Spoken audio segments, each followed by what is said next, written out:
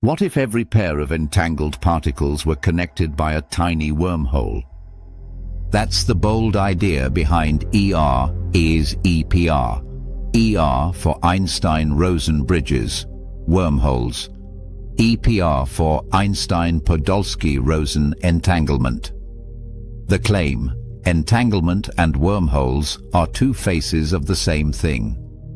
Einstein's relativity allows wormhole solutions, shortcuts in spacetime.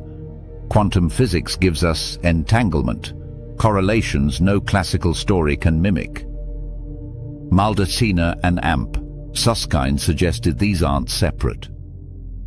Deeply entangled systems might be literally connected by a, usually microscopic, non-traversable quantum wormhole.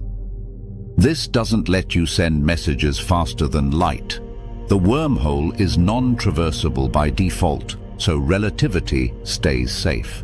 It reframes space-time as woven from entanglement. More entanglement equals tighter geometry.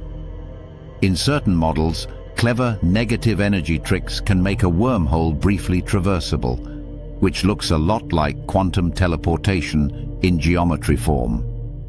Black holes become labs. Their entropy, entanglement, may encode the very shape of space-time. Why it's exciting?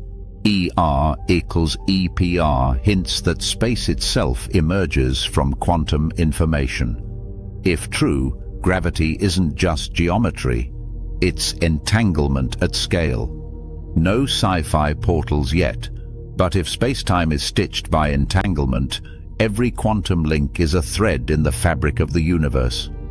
Would you step through if we could open one? If you enjoy this type of content, subscribe and comment below what you found the most fascinating.